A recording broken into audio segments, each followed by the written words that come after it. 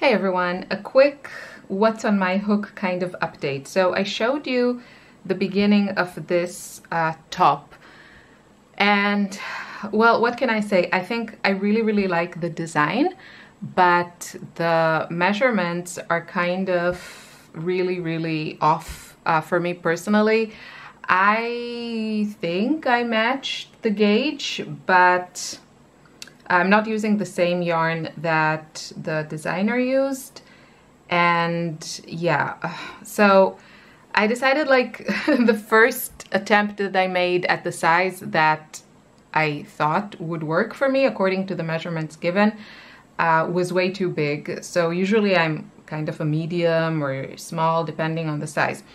So instead of the medium, I went to small, and this is still like way too big. And also I decided that this yarn, while I'm really enjoying it, this is the Cotton Bamboo Light from Ice Yarns, and I think it's beautiful, but I think it's more like, I think I will use it more for either make something that is very open and do kind of like a beach top or something like that. I actually saw a pattern on YouTube that I might try, or a light type of like cardigan, or even like a sweater, something like this. But I think for a summer top, I think it's a bit too thick. It's kind of the vibe that I'm getting. So this will all be frogged. It's way too big for me, even the size small. And you know, she has also measurements for extra small. I think that's still too big. So I don't know, like, I'm pretty sure, I might check again, but I'm pretty sure I matched the gauge. So I don't, yeah, maybe just like my body has very different measurements than kind of the standard. I don't know. I never thought that, but that's the thing with crocheting garments. I think you always have to kind of keep an open mind to having to make changes that fit your body, and kind of not be afraid of it, because otherwise you might end up with just garments that don't fit properly. So I decided to switch gears, and I switched, first of all, I switched to a lighter and thinner yarn. So I guess, I don't know if you can see, but like this is much lighter than this.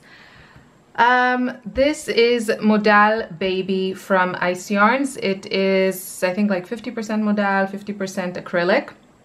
So it's a blend, and it is very nice to work with. There is a kind of minimal splitting, and it also has like almost like a finish that kind of reminds me a little bit. It's not like as intense as, you know, like I actually saw it recently again, this fabric at H&M, kind of like that clothes that have a bit of like the towel kind of fabric look. I'm not sure if you know what I mean. I think that thing hasn't been around for like a long time and is now making somewhat of a comeback. It's like somewhere between like suede and velvet and towel.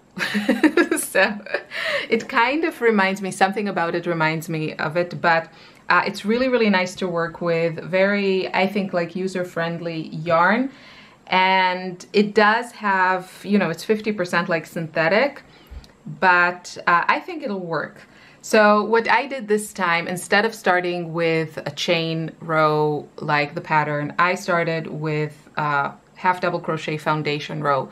And this way I could just measure my, you know, the width that I wanted it to be. I wanted it to be slightly narrower than my shoulders.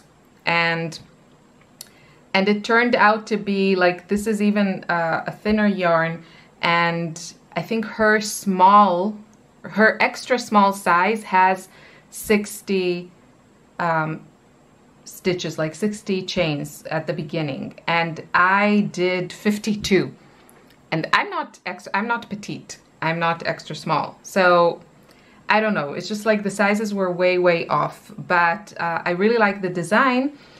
And again, what I what I did, I should have paid a bit more attention, is I followed the pattern with a number of rows, I think for the size small, and it's just a little bit like the ruffles. You can see the design. It has that kind of more open, lacy like design at the top, and then you make increases, so you get this ruffled look, which I really, really like. This is very much a style that I like.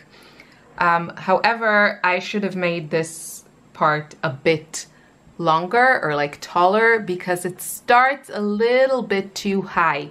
Like a bit, ideally I would like it to start exactly, you know, at the top of the breasts.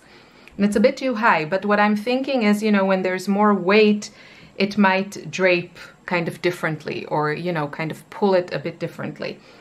So I tried actually to start the back, and I actually stitched them together at the shoulders and tried it on like this. And yeah, it wasn't great. So what I'm going to do is I'm going to finish this, like continue to the length that I want it to be. Then I will do, because I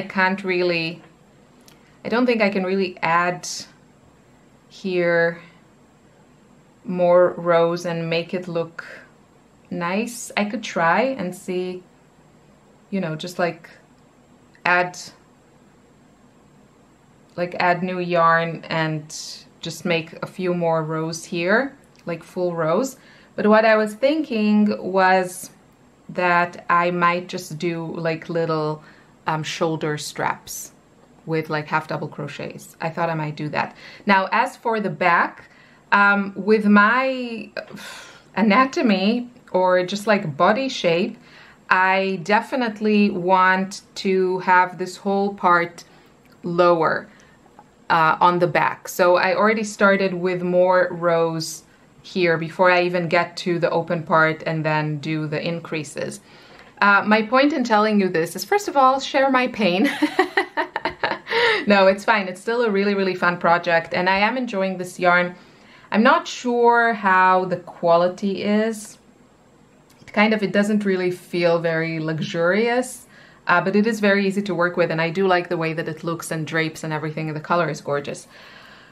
But yeah, so I'm going to kind of adjust a bit the back. I also don't know if I will make it as ruffly in the back as in the front. I don't know if that's like necessary. I think I could probably do a little less increases. I think personally it's better to try things and then frog it and end up with, you know, a perfect or near perfect garment than kind of just like not mess with it, follow the pattern, and have a result that is, you know, just could have been better if one makes certain adjustments. So yeah, I think that'll be the plan. I think I'll just go on with this, make it as long as I want to, and then do the back, and then try attaching them, see how that looks. And if it doesn't look right, then just add a few more rows for the shoulders so that everything kind of sits exactly where I want it to be. So I wanted to share this with you. The point is also, you know, just so you can see it's not so complicated, I think. And I think it's worth taking the time, if possible, trying it on. That's really the reason that I seamed the shoulders, you know, I seamed like 8 stitches here on each side, then tried it on, and it kind of already gave me an idea of things I should watch out for. So yeah, that's what I'm going to do, and this is where I'm at. And again, if you're starting a project, you're not feeling it, I really think you should stop instead of like spending more time on something you're not excited about, and you know, you don't know if you're gonna wear it or something or anything. That's how I feel. I will take this apart, and yeah, I think I'll try that summer top. It was like a full tutorial I saw on YouTube. She used a cotton blend. I'll try, if I remember, I'll try to link it. It looked really pretty, and I think it might look good with this yarn. So that's it. I hope you enjoyed this video. Thank you for watching, and if you have any tips, ideas, suggestions, please leave them below. I would love to know. I really consider myself as kind of like an advanced beginner, and I definitely don't have a lot of experience in construction of garments. So I would love to know your thoughts and suggestions if you have experience with this and how you know, problem solve your issues. But yeah, I think the take home or takeaway message is to be flexible and, you know, just like feel comfortable. Once you understand the pattern and what is supposed to go where and how it's supposed to look, you can really adjust to fit your body. That's it. Thanks again. I'll see you soon in another video. Bye bye.